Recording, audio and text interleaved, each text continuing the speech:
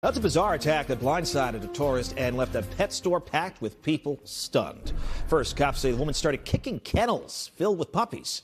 And when she was asked to leave by the store's manager, well, that's when police say the woman directed her anger somewhere else and slapped a woman right inside the store. News 4's Erica Byfield live in Chelsea with the search for the suspect. Wild scene, Erica. That really is, Gus. This happened on Saturday around 4 o'clock in the afternoon. The manager was telling us that he was here and he realized that something was going wrong when he heard a huge bang. The video starts with the City Pup employees telling a woman that she must leave. What is wrong with you? What is wrong with you? What is wrong with you?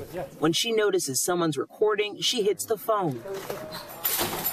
After she turns, she approaches a tourist from Texas and slaps her so hard.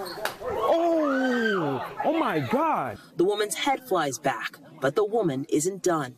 At the door, she spits in the direction of her victim. It was just nuts.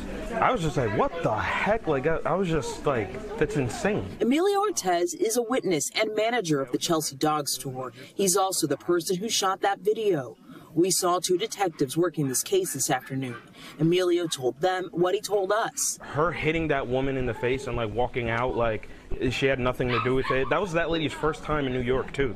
And so it's like first day she's visiting New York and to get assaulted by some random person. Ortez says on Saturday the pet shop was packed, and before his camera started rolling, it was a regular day, people admiring the dogs. Then all of a sudden, the now wanted woman started kicking the kennels. The dogs were startled but unharmed. It was the tourist that was badly injured. That slap to her face left her with a bloody nose and lots of facial swelling. And now people who've seen that video are trying to help the cops find the attacker. You want somebody like that to be apprehended so that they don't go around hurting more random people for no reason.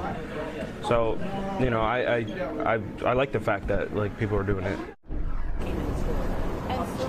So the police are telling us at this point they're still working on trying to track down that woman because of course they want to talk to her. They say that she could face a charge of assault. In Chelsea, Erica Byfield, News 4, New York.